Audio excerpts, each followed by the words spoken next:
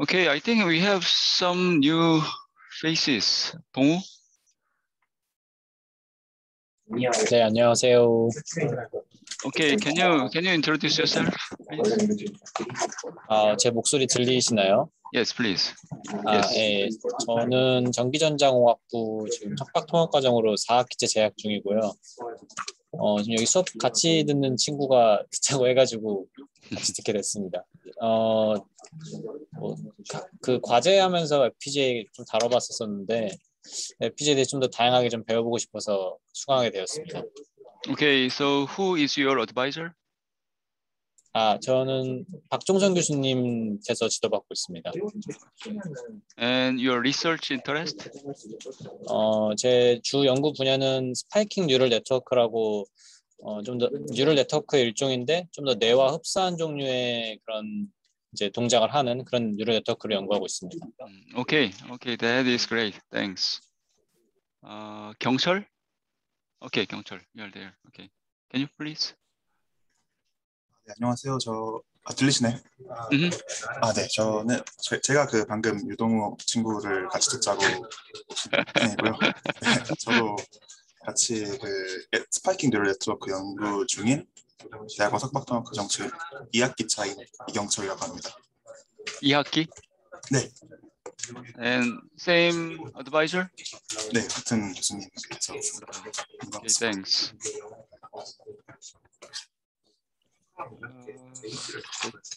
That's it, I guess.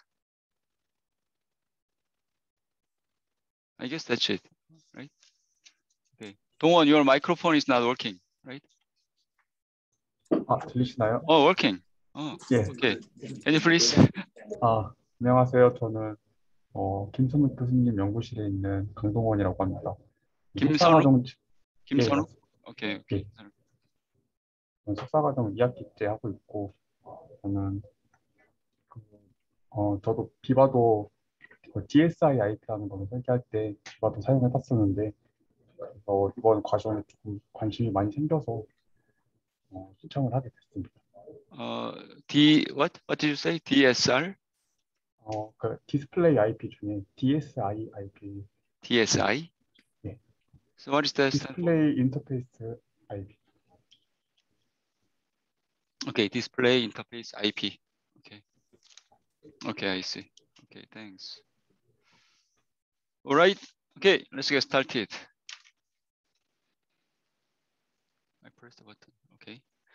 Okay, to refresh your memory, last time we are actually talking about embedded systems, right? We are trying to figure out what is the difference between embedded systems and general purpose computer systems, right? So last time we went through some examples of embedded systems like smartphone, right? Some hardware component, okay? And also software component, right? So essentially, embedded system, from hardware perspective, embedded system, you have the same component, right? CPU, memory, IO devices. Same thing goes to software. You have firmware, right? So you have some firmware and operating system. On top of that, you are running many different application programs. And in some embedded systems, some lightweight embedded systems, people tend to use real-time operating system, right? Real-time operating, very light-weighted OS. Where one issue with real-time OS is this one, priority inversion problem, right? And the solution to that problem is priority inheritance, right? So we went through this simple example, right? That is the one. Then, what is the flow of developing embedded system? So look at this. Actually, essentially the same, right? Not only embedded system, but general purpose computer system are going through the same process. Not only computer, right? Mechanical devices, other electronic devices are going through the similar flow. The first step is obviously planning and architecting, right? So think about the smartphone. for next year, new smartphone. Then assume that you are working for Samsung, right? And you are designing new Galaxy, series for next year. Then you have to think about what kind of new features, new functions you want to add to the smartphone, right? And how about the shape, right? Smartphone shape, appearance, and the weight. You have to think about that, right?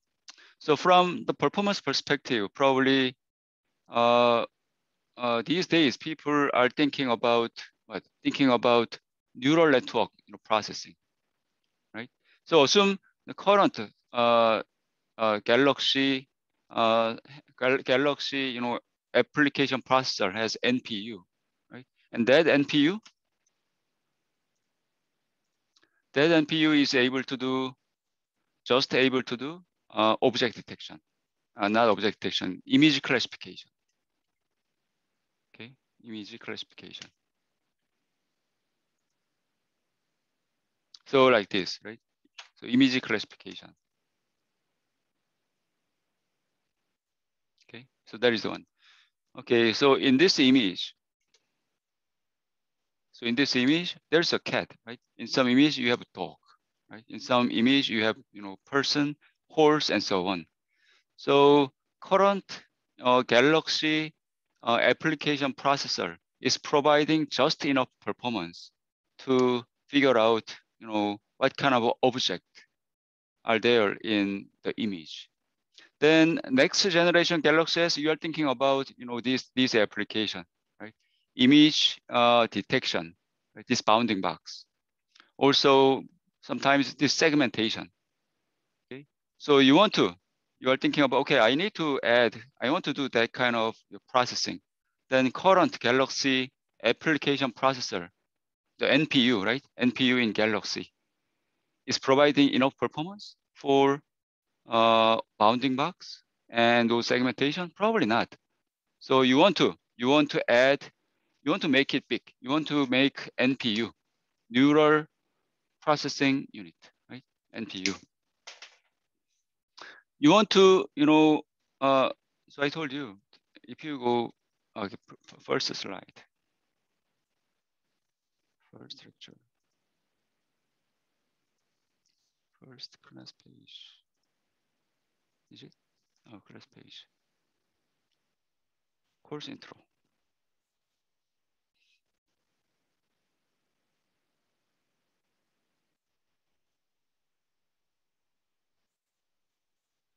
So if you look at the Galaxy, right? Galaxy, the application processor. So here you have neural processing unit. And this neural processing unit is not enough. This unit is not enough for object detection, this bounding box, and segmentation. So you decided to invest some hardware to make it big, okay, to add more multiplication unit, MEG unit, multiplication accumulation unit, right? So then that is done in the planning phase, this planning phase, right?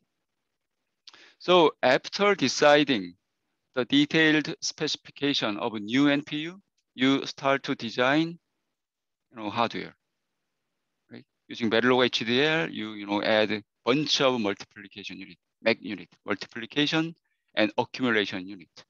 Then after doing place and route, right? Place and route, then you are sending your design to fabrication facility, like Samsung fab or TSMC fab.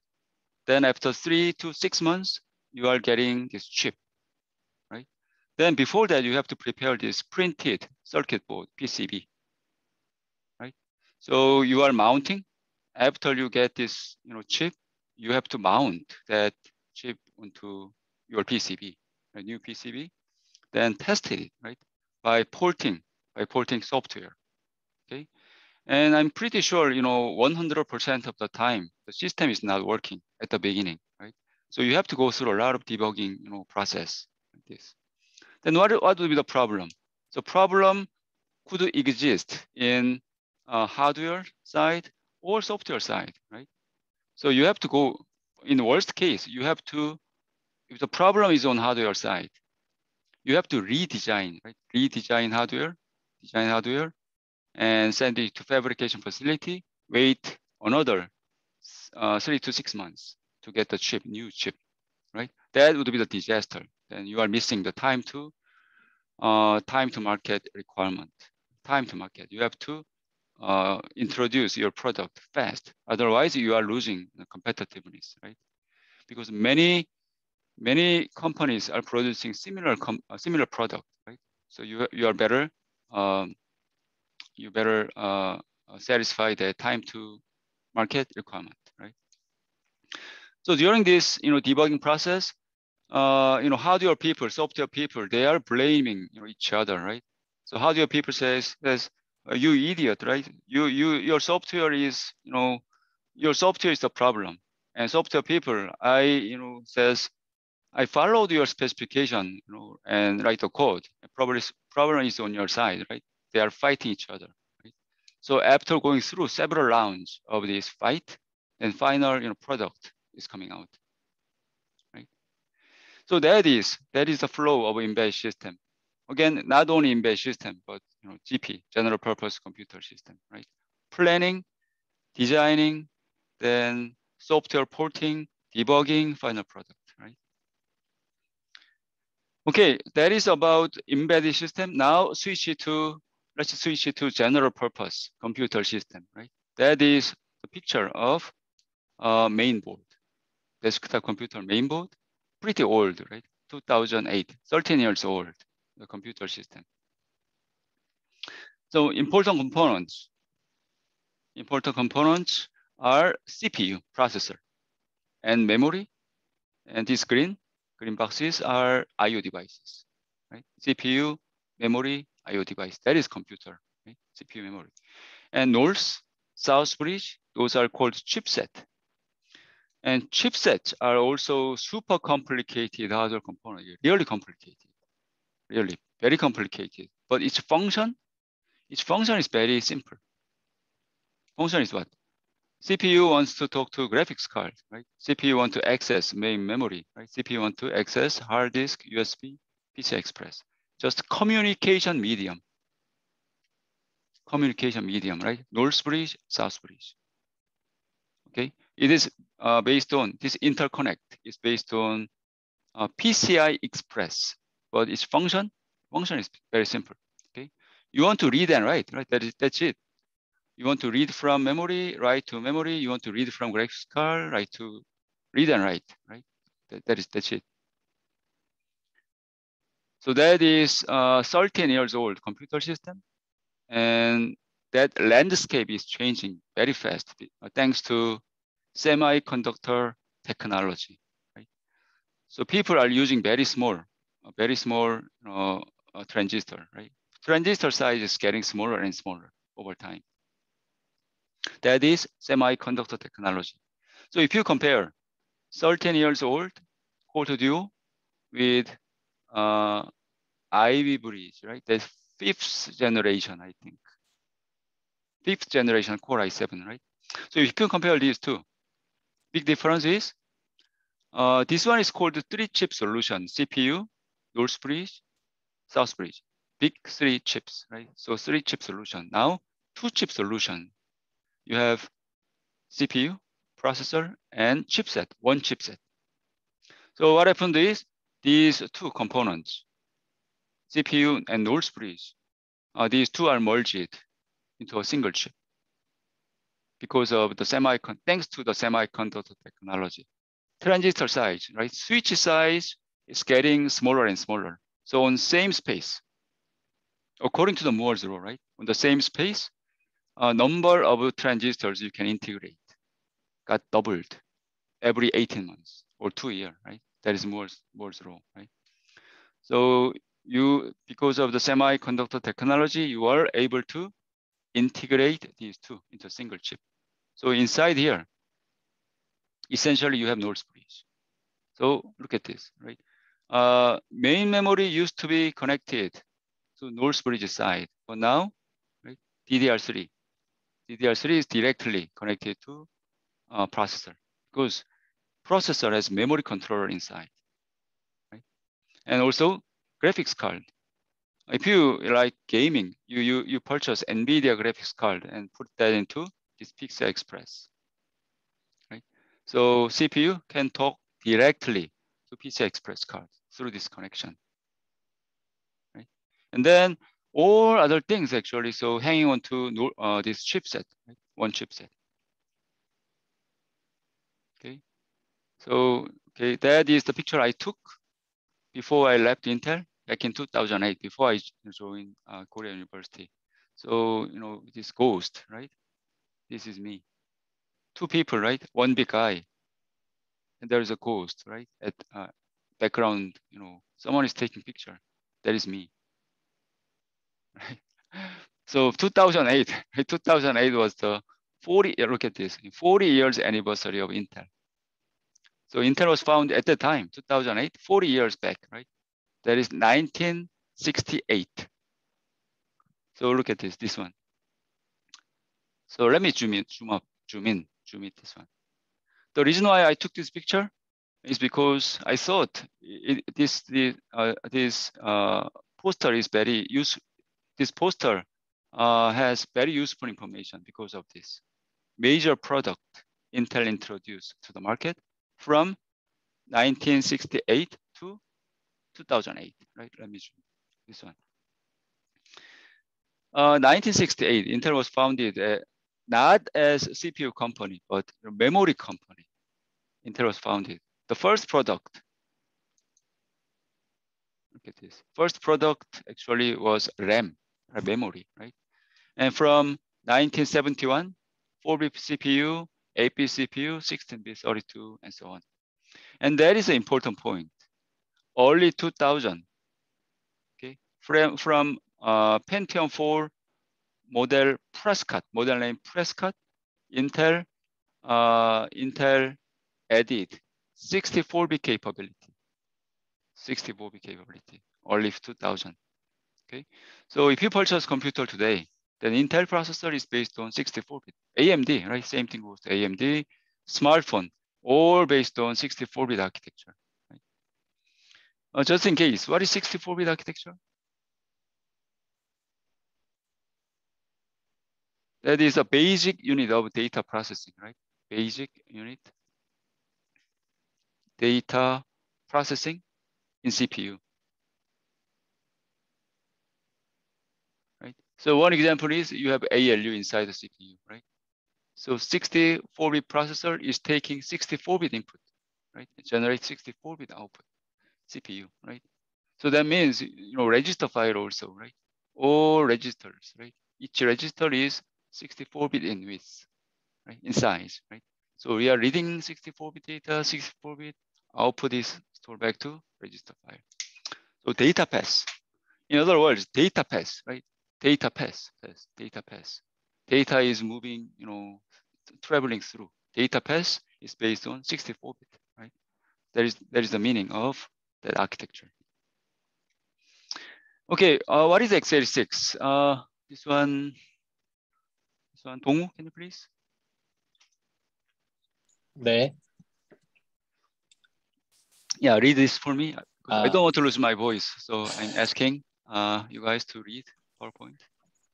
What is x86? Generic term referring to processors from Intel, AMD, and NVIDIA, derived from the model numbers of the first few generations of processors, 80, 86, 82, 86, 83, 803, 86, 804, 86, x86.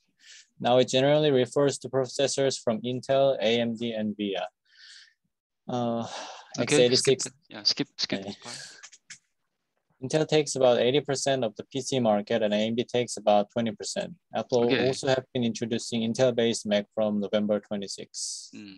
Thanks. The first one, why x86? That name is from first few generations, first few product from Intel. Okay, if you go back here, look at this. 286, right? 80286, 16-bit processor, 386, 486. Pentium is 586 actually. So something 86, right? No, we no longer use that convention, right? The new, model marketing name, brand name is Core i7, Core i5, Core i3, Core i9, right? We no longer use that convention, but because of that historical reason, we still we use that convention, something 86 to refer to processors from Intel, AMD, and VIA technology, right? And probably I have to update this PowerPoint, this second bullet. This statistics was true, I think 2 years ago. For 30 past 30 years, that statistics was true. But nowadays, AMD is doing very good, right? I haven't followed current market share, but I think 50-50. I don't know, 50, Intel 50, AMD 50. What do you think? Because AMD stock is skyrocketed, right? You know what? Before I left Intel, AMD stock price was actually $1 at the time, 2008. I should have purchased, AMD stock at the time. Nowadays, how expensive? It is very expensive, I think, right? I haven't followed AMD stock. 106? Oh shoot, $106. 100 times. Oh, I think better than Intel, right? Intel stocks. Wow, 53. So 2008, I still remember 2008, Intel stock was like $28. AMD $1, $1 to $2. Wow. Okay. Okay, side story. Oh wow, surprised. Okay, so probably more than 40%, probably 60%. Intel 40, AMD 60, probably. I don't know. And Apple, right? Apple still use Intel based. But from last year, 2020, AMD, Apple is using its homegrown processor, right? M1 processor in their Mac, right? Inside the M1, there are ARM CPUs. It is ARM based, homegrown processor. Okay, and before 2006, Apple used to integrate PowerPC. So before 2006, so Mac, right? 2006, 2020. Until this point, Apple used PowerPC, and Intel. Okay, so from 2000, ARM actually, essentially ARM, because M1 has ARM CPUs. Okay. That is about brief introduction about CPU in general purpose, the computer system, right? Processor. Too brief, but that's enough, I think. Chipset. This one, Mingyu, can you please?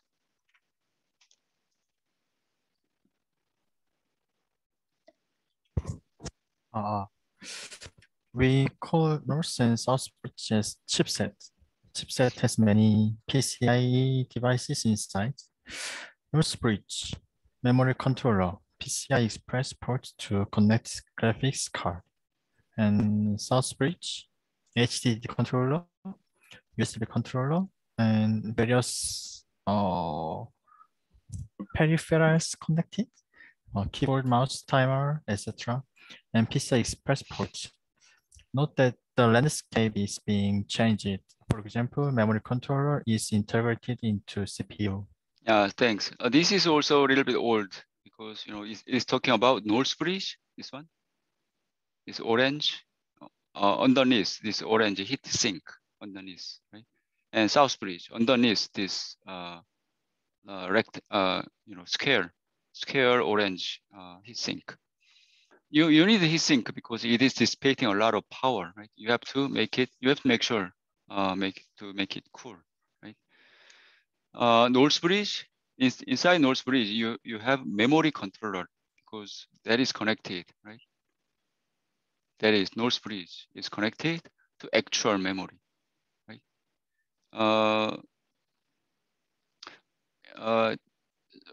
In GP system, okay, GP system today, we use DDR4, right? DDR4 and DDR5. I saw article DDR5 just came out, right?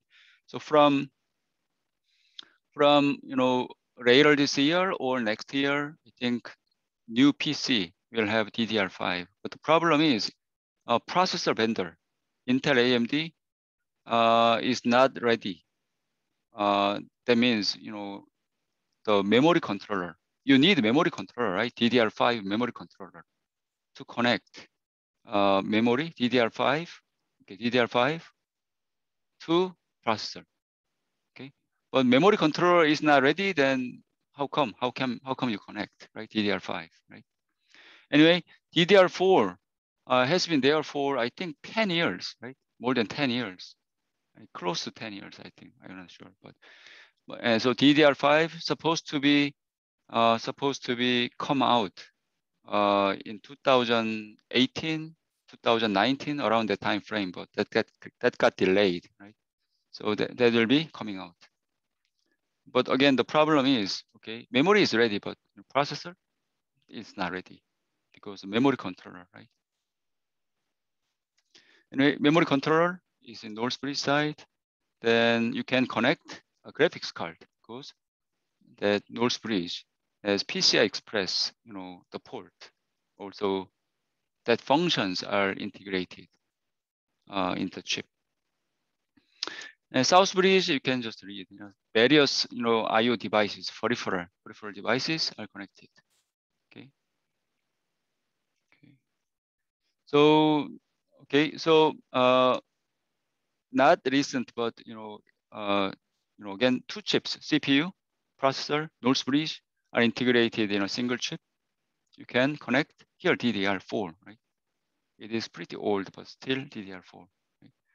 We are using DDR4 nowadays. Okay, still use DDR4. Okay, and PCI Express, the I/O devices.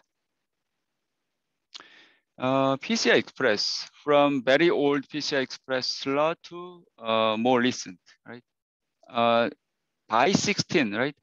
You have PCI Express by 1, do you have by 2, I think by 4, by 8, by 16, okay? By 16. By 16, that means what? That means data bus width, right? Data bus, you have 16-bit data bus. So it is wider, right? So you have, many pins, many pin outs here, right? By 8, you have 8-bit data bus, right? So a little bit shorter.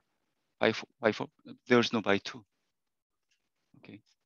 Okay, by 4, shorter and very, very short. Okay. 1-bit data bus. Okay, very old computer system. Probably you haven't used this computer. We used to insert graphics card here, AGP, 20 years ago, I think, 20 years ago. Okay, processor, memory slot, chipset, okay? Northbridge, Southbridge, and some I/O devices. What? Sound card, right? Video card connected here and here, something like that. Okay, very old computer. Okay, probably by one PCI Express slot, by 16 slot. Okay, let's move on. Logical representation. If you look at PCI Express data sheet or a book, then you can find out. You will see, this block diagram from CPU to I/O devices. How those I/O devices are connected from CPU. You know, PCI Express itself is very complicated. Very complicated. It is, the data sheet is like, you know, few thousand pages, really, few thousand pages.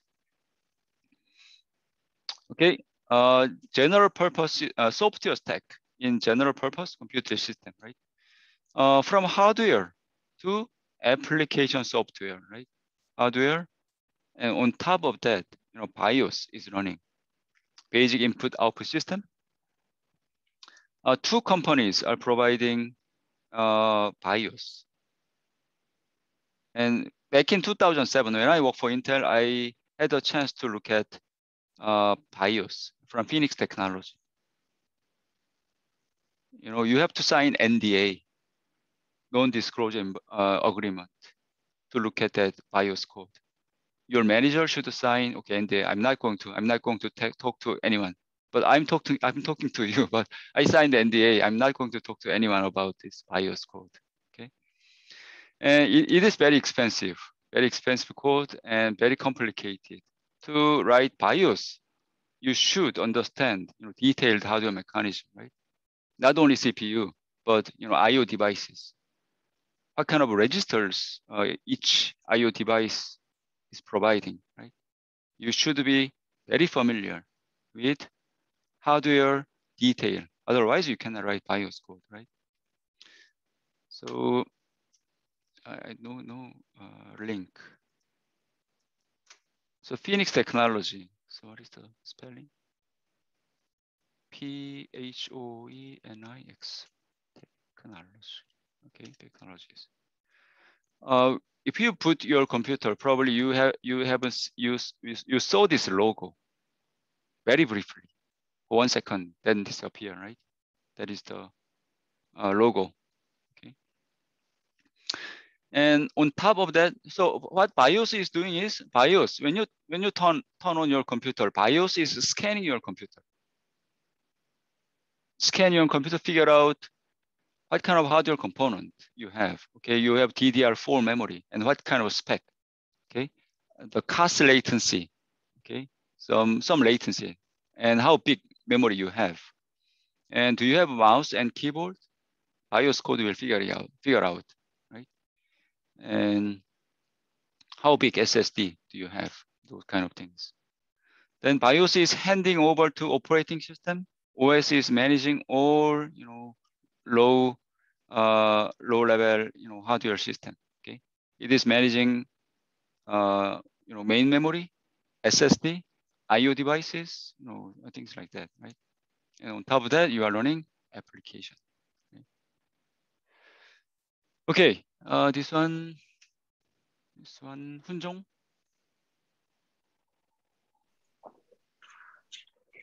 x86-based system starts to execute from the reset address 0xFFF, FFF0. The first instruction is JMP XXX off from BIOS ROM. BIOS basic input-output system detect and initialize all devices, including PCI devices via PCI enumeration on the system. Provide common interfaces to OS. Hand over the control to OS. OS manage the system resources, including main memory. Control the coordinate the use of hardware among various application programs for the various users. Provide APIs for system and application program.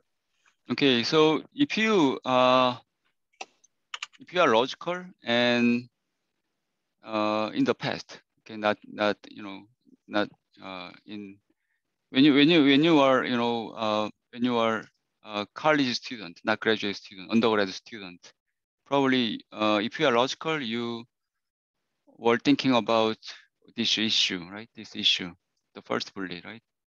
When you turn on computer, where does it start from? When you turn on your smartphone, where does it start from?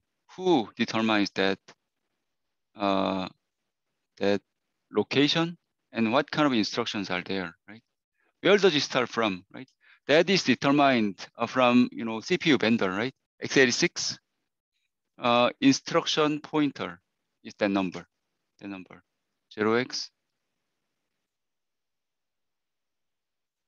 So inside the CPU, you have CPU, right? In Intel x86 is using this terminology, right? Instruction pointer. ARM and RISC-V, MIPS. We use, program counter, right? Same, right? Register. The function is the same, right? But Intel is using IP, instruction pointer. So inside the CPU, you have a program counter. Let's use that name. And PC contains the memory location where you read first instruction from, right? Memory. If that is initialized to 0, you are reading what? The first instruction from that location, whatever it is, right? Branch instruction, B reset. Label here, reset. Okay, you jump. Okay, the first instruction. Okay, so the memory location where you read the first instruction is determined by program counter, and that value is determined by a processor vendor. Intel, right? Intel makes the decision. Okay, our CPU start from that location. ARM, okay, our CPU will start from location 0. RISC-V implementation defined. Okay, implementation defined. RISC-V is open architecture. Instruction set is free. Anyone can use that instruction and design your own CPU, right? When you design your own CPU, you can make that decision, right? Program counter, where it start from. Because that program counter can be designed with flip-flop, right? Flip-flop, D and Q, right? It's plain flip-flop, but if you use a resettable flip-flop or settable flip-flop, you can initialize this output value, right? That is the reset value, the start point, right? Okay, so Intel x86 start from that memory location. So when you design computer system, your job is to place first instruction, place the first instruction at this memory location. And first instruction used to be jump instruction. That is in BIOS room, right? Intel machine. Okay, I already explained to you in the previous slide. So let's move on. So important thing, this one.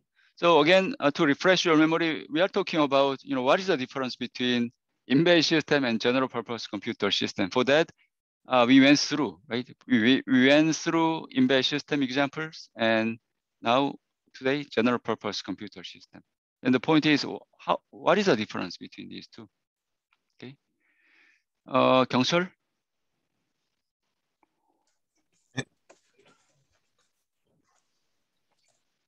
How is it different from embedded systems?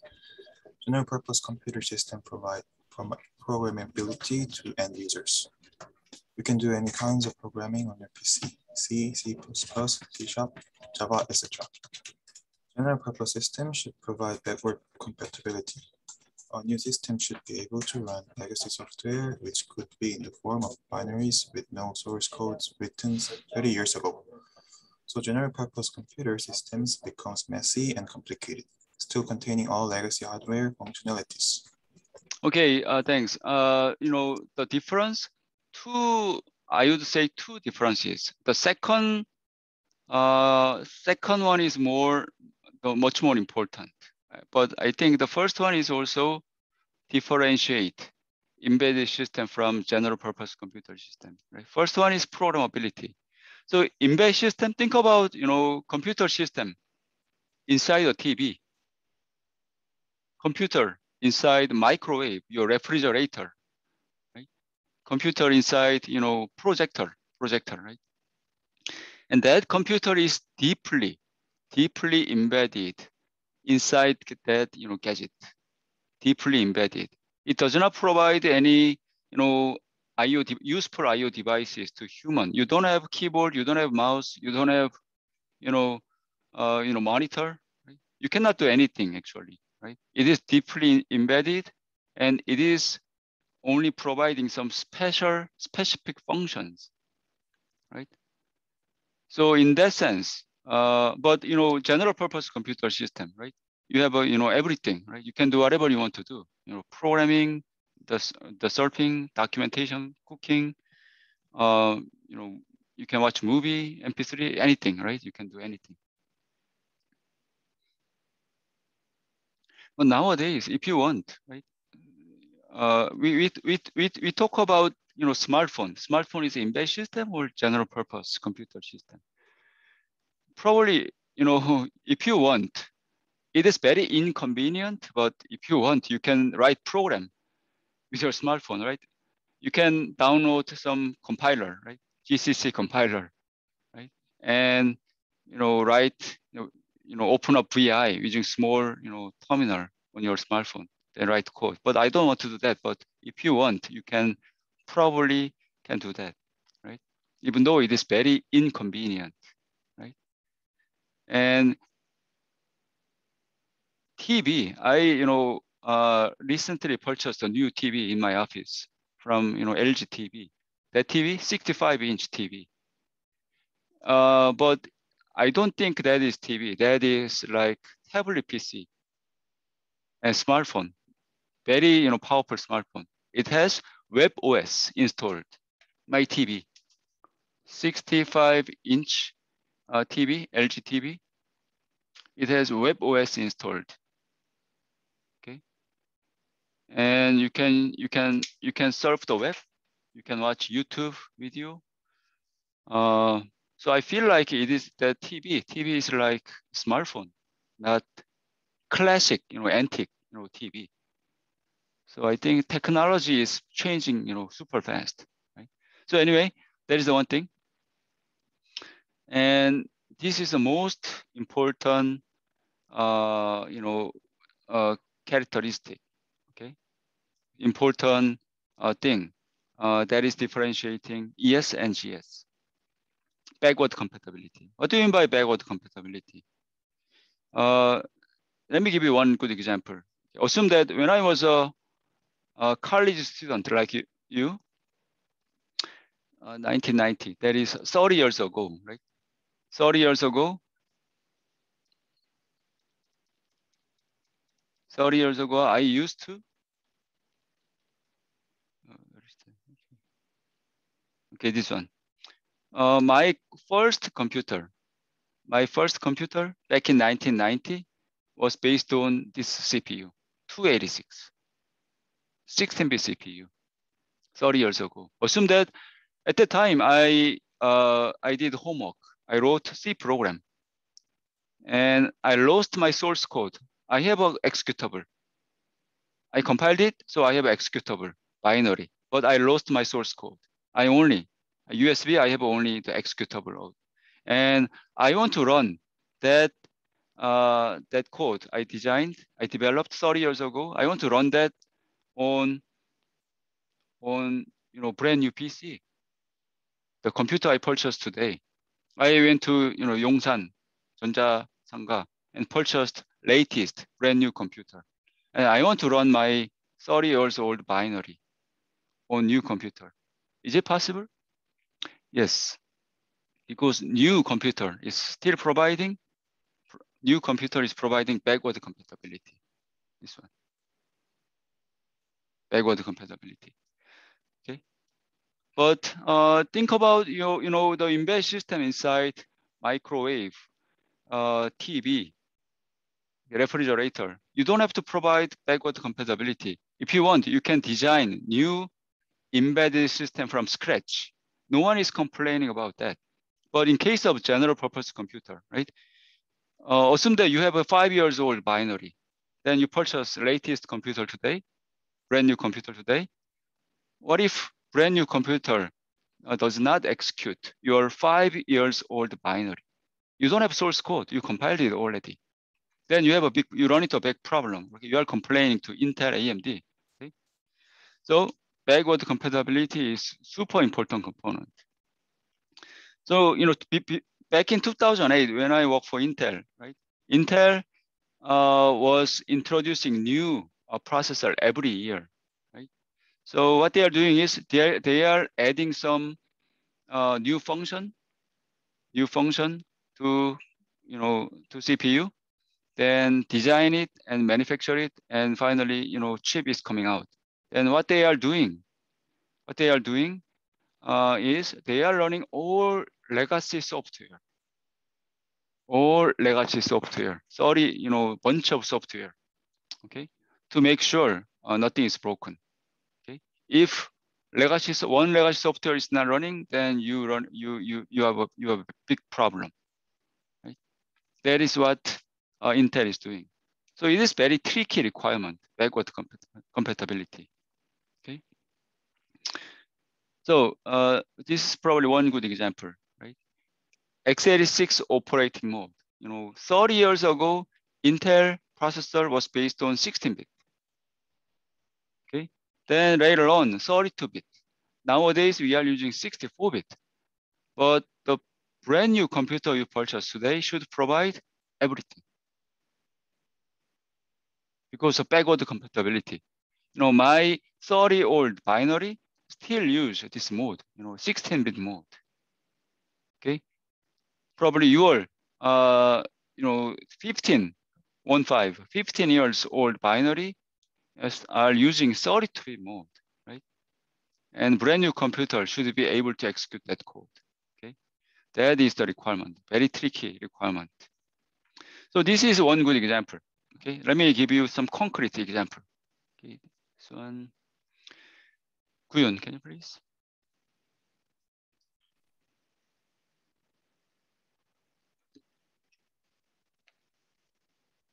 Kuyun, can you hear you? Okay, now it's okay.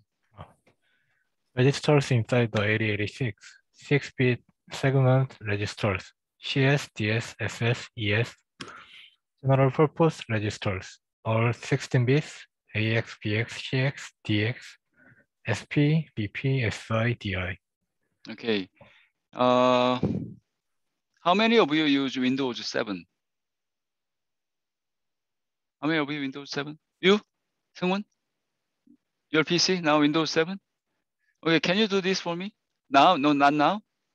How many of you use Windows 7 on the machine you are using now? Because I want to show you this. Okay, I show you this screen, but Windows 7 no longer support that program debug. So what you are doing is, my machine is based on Windows 10. So command here. Then here you type debug. And can you do that? If you have Windows 7, can you do this?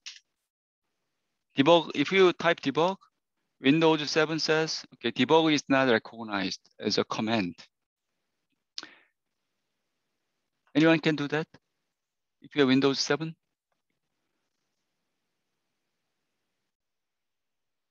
Share screen, if is it?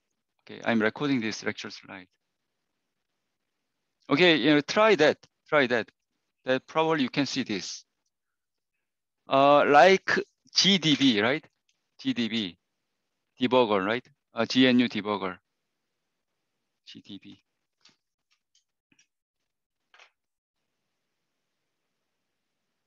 Okay, GNU debugger, right?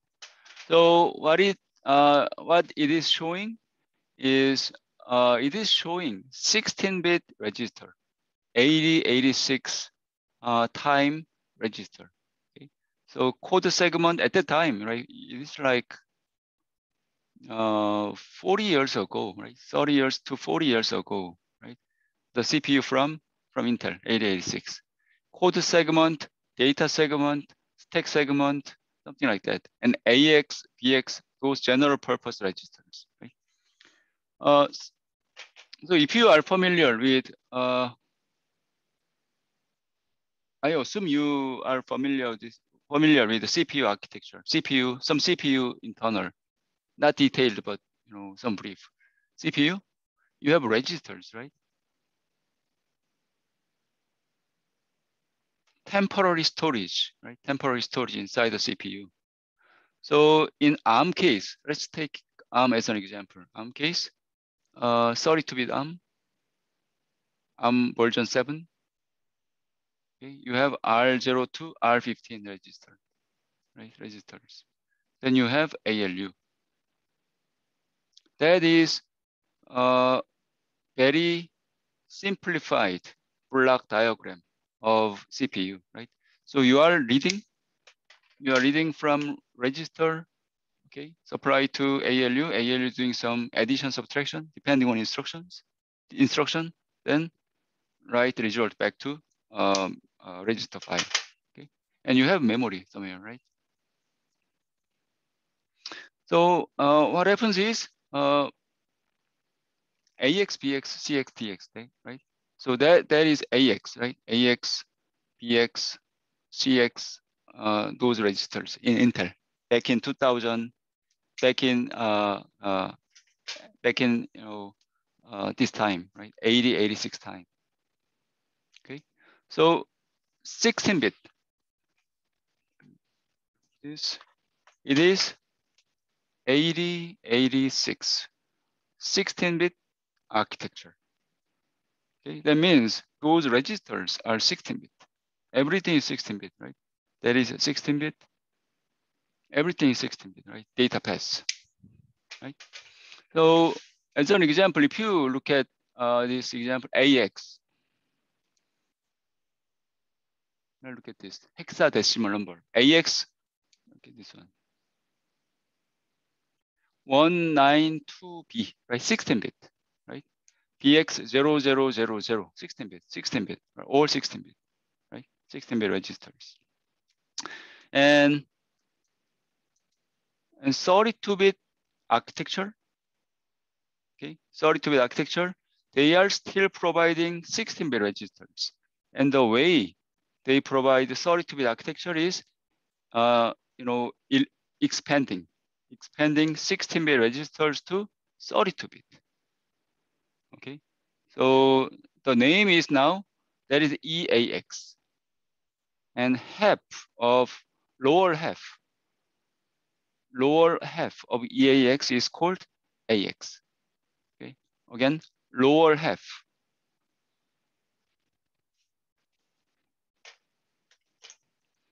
Okay, you have EAX, right?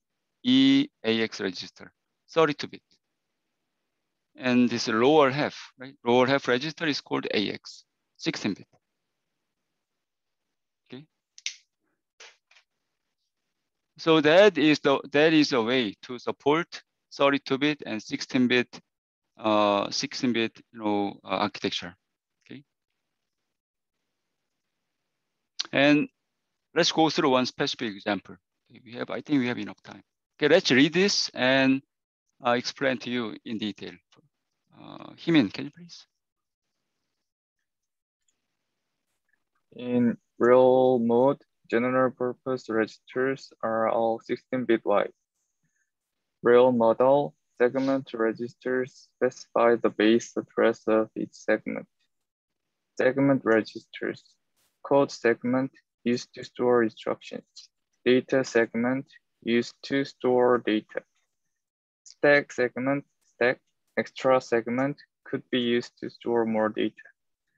Addressing method, segment, purpose, offset, left shift, physical address. Example, data segment starts from 2408. Okay, that is enough. Then next slide. Let's finish the reading. Okay, 820M.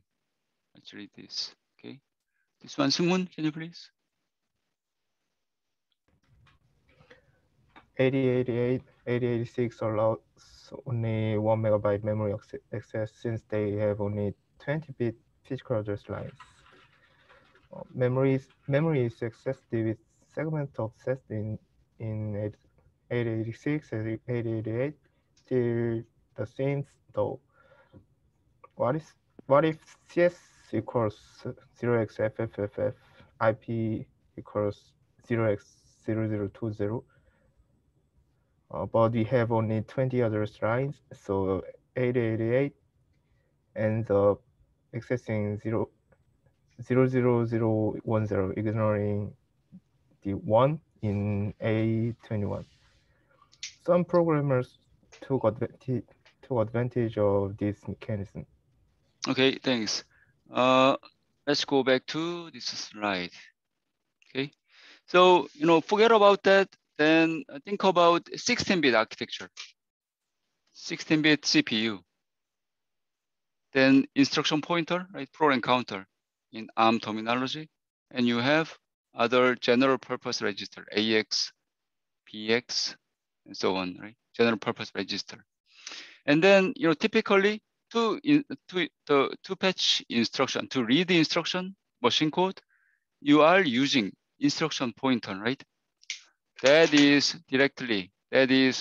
directly or going through some logic. Then anyway, that is eventually will be supplied to main memory, right? So if you connect that instruction pointer directly to memory, then address bus will be 16-bit. So 16-bit means what? How big memory you can install.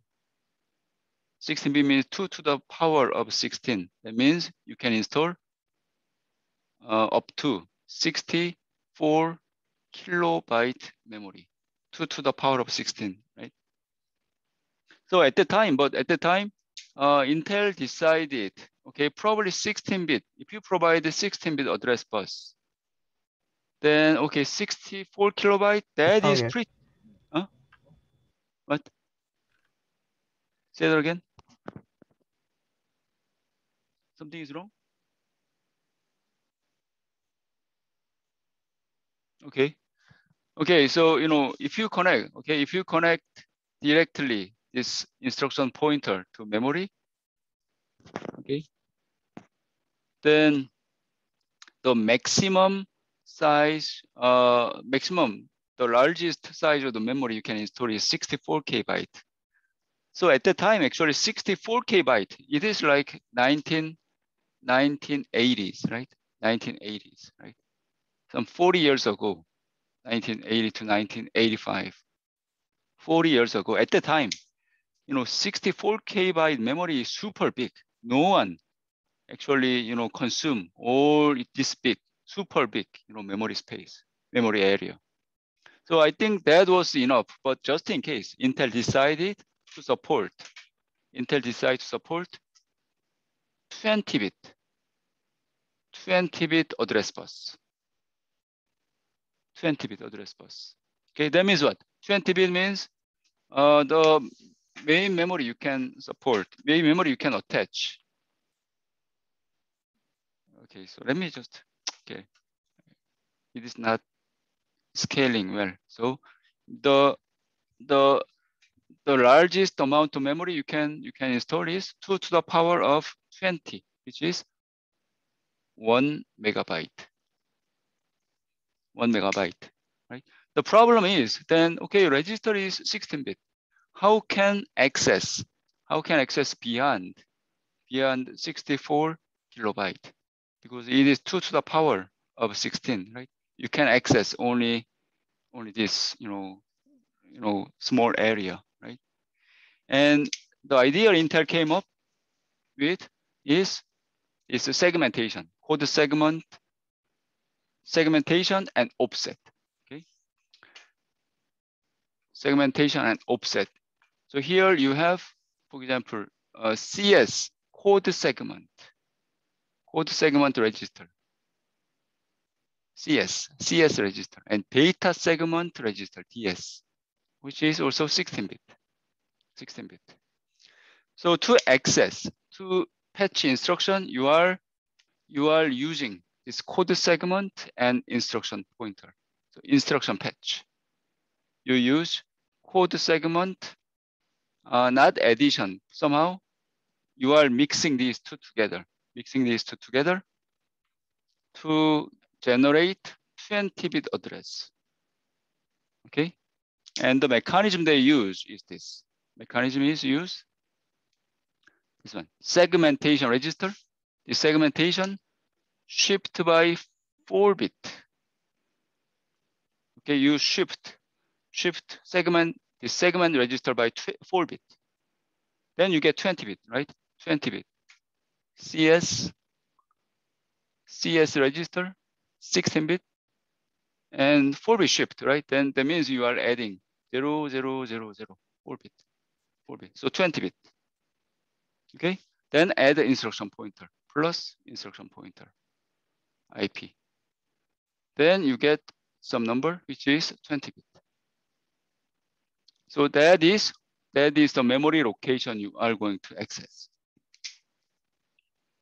Okay. So that mechanism, that Intel came up with that mechanism, right? Segmentation and offset, right? To read the instruction, machine code, you are using CS and IP. CS is 4-bit shifted, and you are adding IP. Okay. So example is this. This one is data read, so not instruction fetch. Okay. In case of data access, data access, you are using data segment. Data segment. So same mechanism. Data segment 4-bit shifted plus offset. Okay, plus offset. So look at this. Here we haven't studied the Intel instruction, but it is intuitive, right? You are initializing AX to 2000. AX is 2000, right, like this. Okay, sorry. AX is 2000, and AX is copied to DS, data segment. So DS register is 2000, right? Then next instruction, this one is offset, right? So segment is the base. From here, data you want to access is 100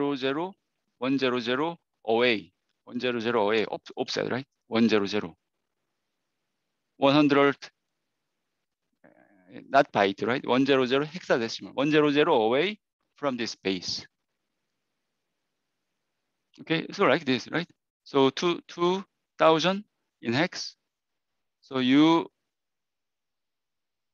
4-bit shift, right? Then 20,000, right? 20,000 plus is offset. So this is the memory location you want to access. Okay. So far so good. Any question? Is it clear? So basically we use a segment and offset concept, right? To access data or to access instruction. Okay, when it comes to data, you are shifting, you are 4-bit shifting segment register, data segment register, and add offset, right? And instruction fetch, code segment register 4-bit shifted, and add instruction pointer, right? So in that case, data segment is 2000 hex, right? Hex 1000, and data segment register, and 4-bit shifted. So you are adding one more 0. Then offset is 100, right? Offset is 100. So add 100. So you get hex 20100. So that is the memory location you want to access data from. Okay. So we have some problem, right? Okay. So what is the problem? That is the one I explained to you. We are 8086 is providing 20-bit address bus. Okay. So we have some corner case in this case. What if segment register is 0xF and instruction pointer, right? This one. Instruction pointer is, for example, 0x what? 200020. Then you do the same. You go through the same formula, right?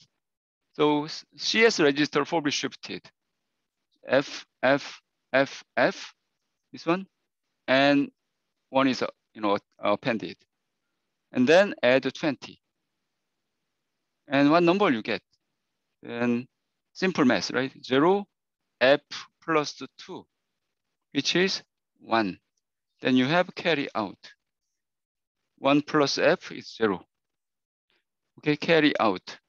1 plus F, 0. Okay. Carry out. 1 plus F is 0. Then you have carry out, right? 1. Okay. So in hexadecimal number. So 1, 2, 3, 4, 5, 6, right? The problem is you have only 20-bit address bus. So you are able to deliver only that information. Okay, not this, not including this one, last one. Because you physically you have only 20-bit. Okay, so what it means that you have a memory, right? So you have memory from 0 to location 0 to location 5 Fs, right? FF, F, F, F. But what this code says, okay, base is close to, very close to the end of this main memory, right? From here, the target location is 20 byte away, right? 20, 1, 2, 3, 4. But there is nowhere to go because it is top. Then you have to wrap around. So you end up accessing this data, 10 location. Right? So the problem is, okay, this CPU, some very strange, very weird, programmer took advantage of this property. Okay, if I write this code, then CPU is patching instruction from this location, wrap around and patching the location. Some programmer took advantage of that mechanism. Okay, so in this CPU, okay, no problem in this CPU, but next generation, 286 processor, 386 processor. Address width is got wider, right? Not 20-bit, it's 24-bit, later on 32-bit. Okay, address bus width got wider and wider. So if you run this program, okay, CPU is generating not this address. CPU is not generating this address, but everything, including the one you removed. So if you run the same program, CPU is not accessing this location, but some location here, this location. That is breaking the code, right? That is breaking the code because backward compatibility, right? Backward compatibility. So the solution, okay, so that is the one. So called, okay, this one. Someone, can you please?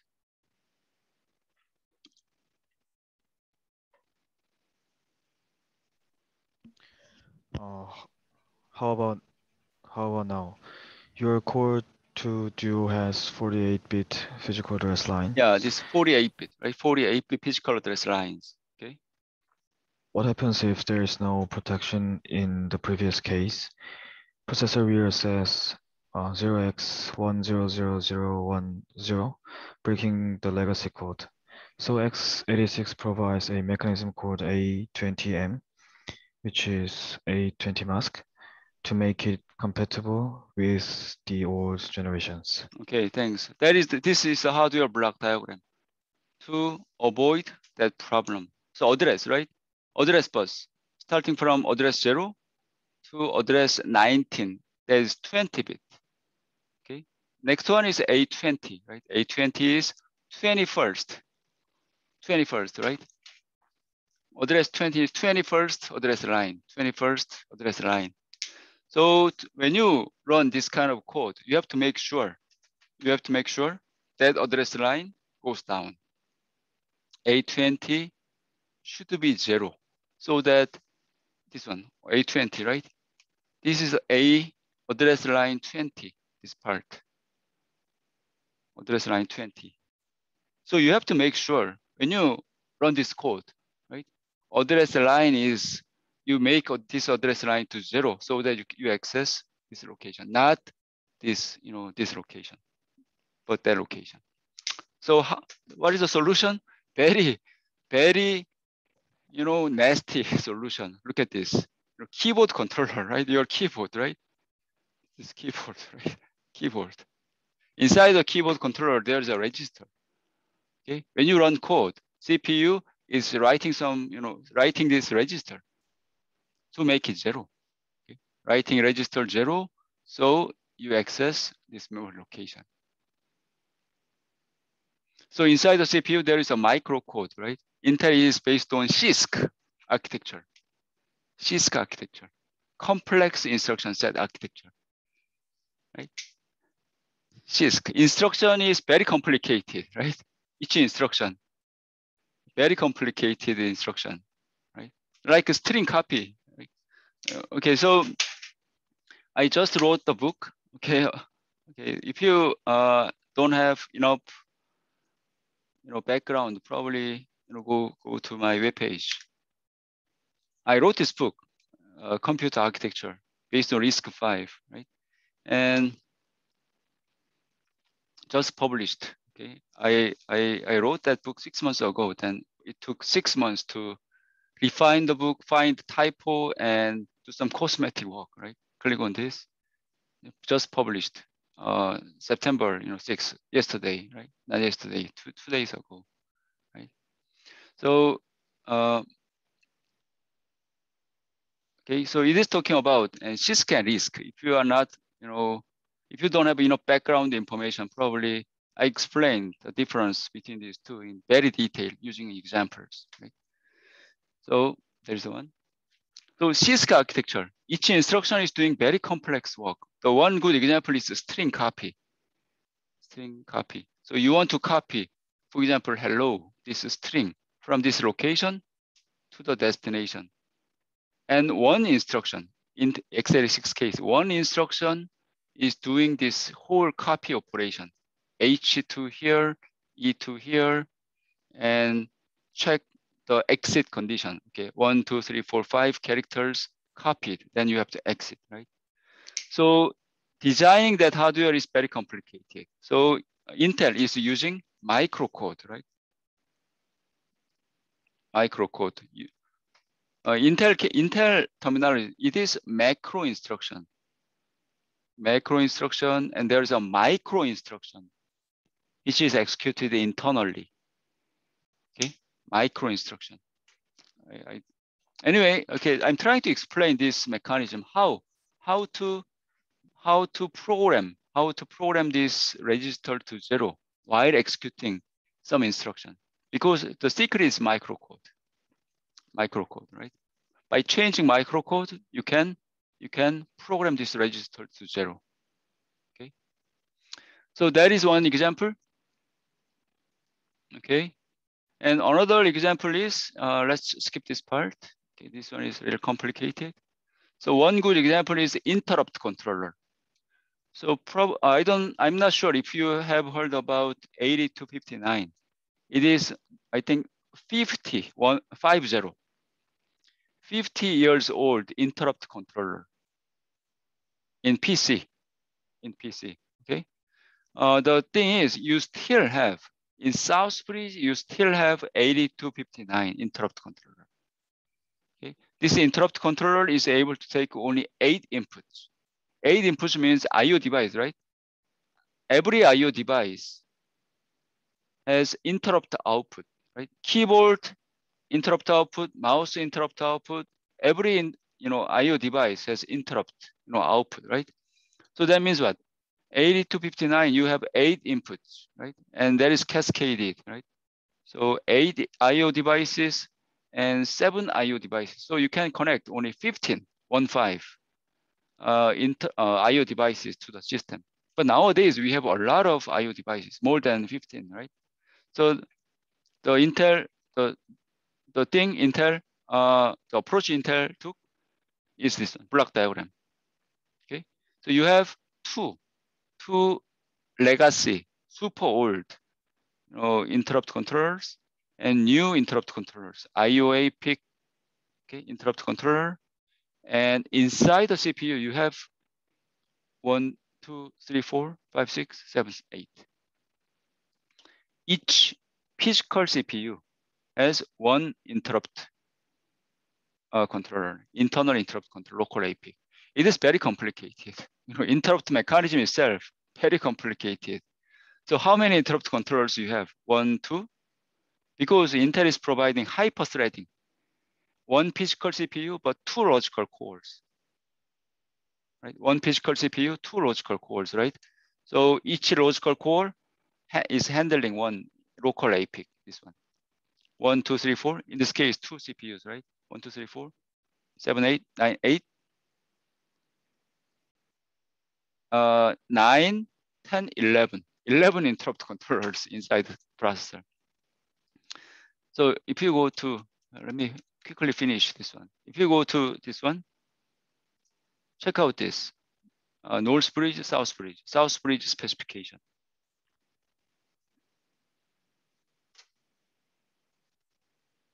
South Bridge, where does it go?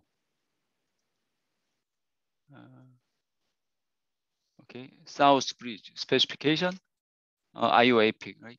Sorry, IO controller. Then let me download it, open it, and search with 8259. Look at this, interrupt controller, right?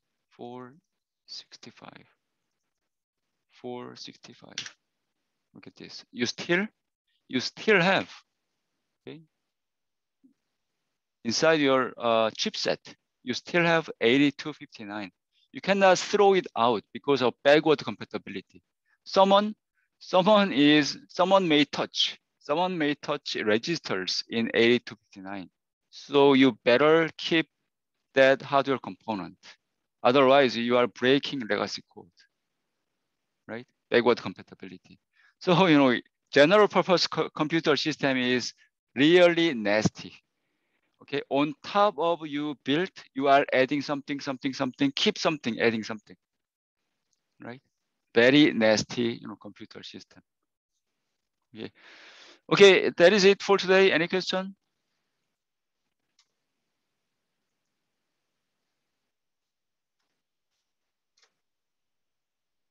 Okay, that's it. I'll see you next time. Okay, bye. Okay, thanks.